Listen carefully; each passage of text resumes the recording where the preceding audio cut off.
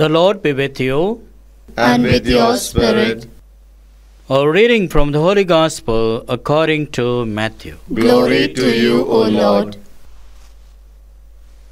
Chapter 11, verses 20 to 24.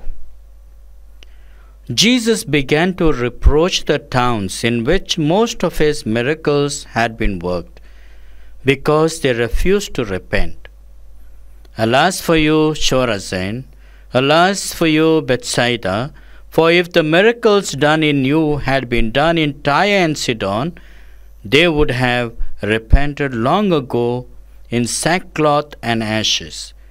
And still I tell you that it will not go as hard on Judgment Day with Tyre and Sidon as with you.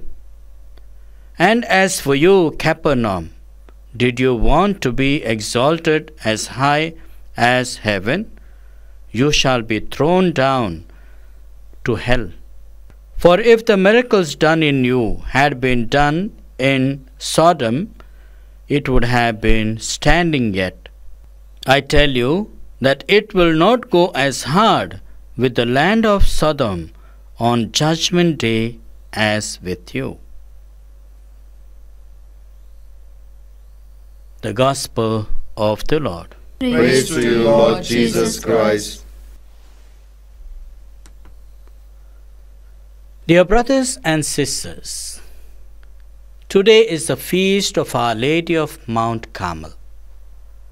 Mount Carmel is recommended in Scripture for its beauty, and it was there that the prophet Elijah defended the purity of Israel's faith in the living God.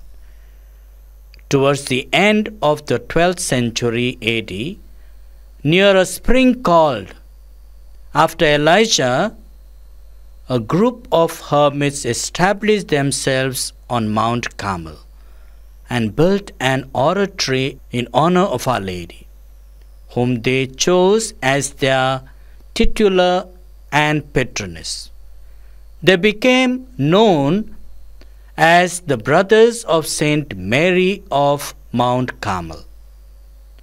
They regarded the Blessed Virgin as their mother and their model, first of all, in the leading the contemplative life, and later in the sharing the fruits of their contemplation with others. The solemn commemoration of Our Lady of Mount Carmel was first celebrated in England in the 14th century, but was gradually adopted throughout the Carmelite order as an occasion of thanksgiving for the countless blessings which Our Lady had bestowed on the Carmelite family. We have a great reason to pray for all those congregations who live on the spirituality of this great patroness. We pray for all the congregations who hold the name of Mount Carmel. May Mary, our Mother, bless and intercede for all of them and grant them good vocations. Dear brothers and sisters, our God is a God of success. He is a God of goodness. He is a God of love.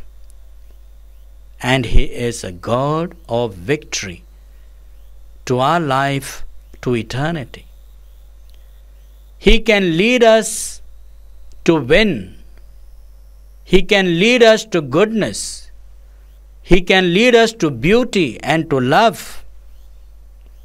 This is our Christian vocation, to live by these virtues.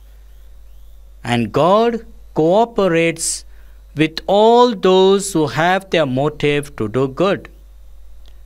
We see how Isaiah brings good tidings to Ahaz for victory.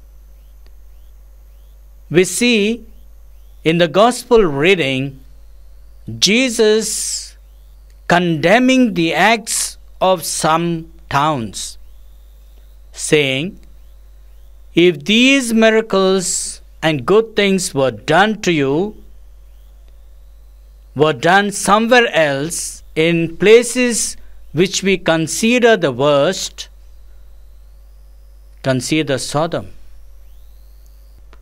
And those places where God condemned them for their acts. But your acts, he says, are worse than theirs. For they would repent for all that they have done wrong, but you would not do an inch to first of all acknowledge the wrong that you have done. You are avoiding, rejecting and stopping all the graces and blessings that are coming on you. You are avoiding all the good that God has brought in your midst. The Messiah himself, who is bringing the good news, you are trying to sideline him. And you are also creating a hell to those who wish to accept eternal life. So, my dear friends, we have an invitation today to receive God's word openly, frankly, but very faithfully, very innocently. Many a times, when we think we are educated, we think we have the best of degrees, best of knowledge, so we begin to introspect in such a way that we factualize our life to faith aspects as facts and science. Faith is not such a scientific analysis or analytical matter.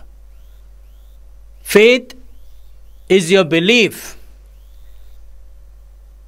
Faith is your life. Faith is the making of God in yourself. When you accept God in your faith, you accept all that He commands, and you begin to obey without questioning. You begin to obey without analyzing. You begin to obey without counteracting.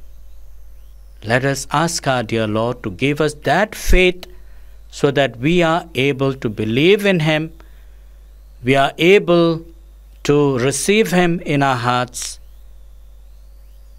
very innocently. Amen.